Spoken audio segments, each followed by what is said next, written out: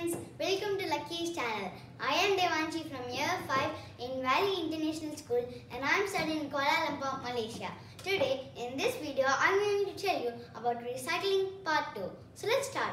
So why recycle? Recycling is vital for many reasons that affect the future of all the children. Today, more than 100 million Americans recycle. It is an easy way to protect the environment and stimulate the national ceremony. When you finish a bottle of water or a box of cereal, remember it is important to recycle for these reasons. Number 1, save our natural resources and wildlife. Number 2, save money. And number 3, reduce pollution. And number 4, save energy. Number 5, reduce landfill waste. And the last one, number 6, is to create jobs. Now, which things are recycled? Number 1, e-waste means electronics,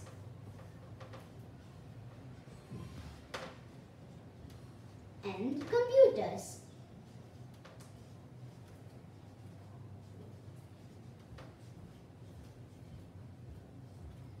And number 2, paper. Paper for newspapers,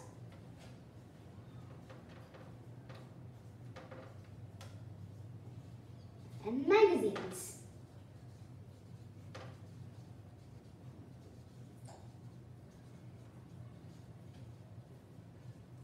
And number 3, glass. So, glass bottles.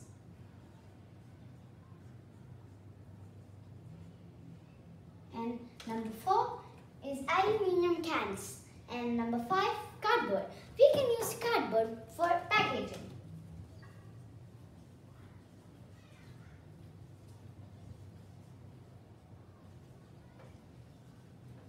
And number 6, plastic. So, plastic bottles,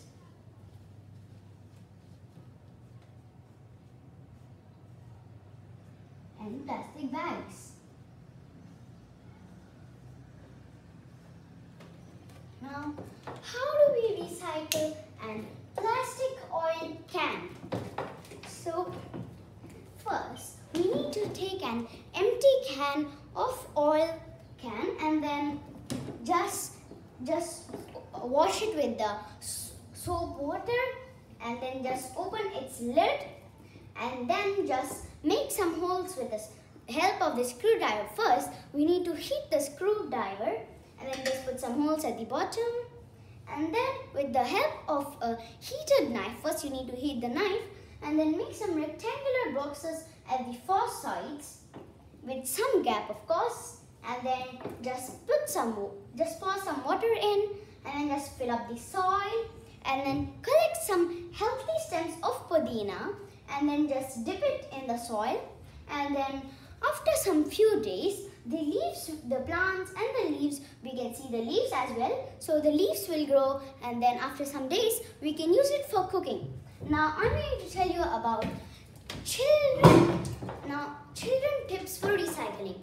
Recycling does not have to do difficult. With the tips below, anyone can recycle and help our environment for current and future generations. So the first point is, set up a recycling bin. Your home should be equipped with recycling bins throughout the house. And number 2, recycle as many cans, bottles, books, metal, aluminium, glass, newspapers and electronics you can.